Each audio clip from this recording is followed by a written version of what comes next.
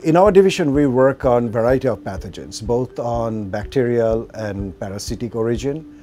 I personally work on malaria, which is one of the major public health threat all over the world. But we have also faculty working on other diseases, which includes Staph aureus, which causes MRSA, as you know, HIV, TB, as well as intestinal diseases, enteric diseases. Drug resistance is a serious public health threat these days.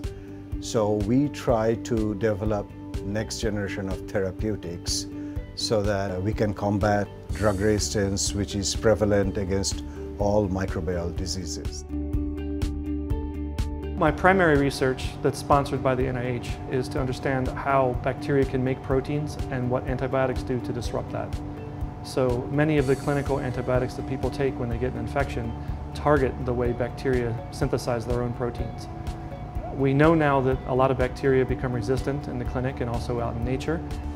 So one of the reasons that they're showing up with resistance so frequently is we don't understand fully what the mechanisms are the bacteria have to combat the drug. And so the research is focused on understanding that with the hope that we can make antibiotics that they can't become resistant to.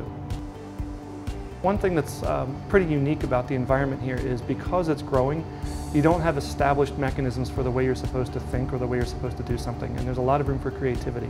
But one thing that we're doing well, and I think it's getting much stronger, is we're interacting with other disciplines, meaning someone like from a photonics college or a chemistry department, in ways that haven't been done before. And I collaborate with leaders in the field.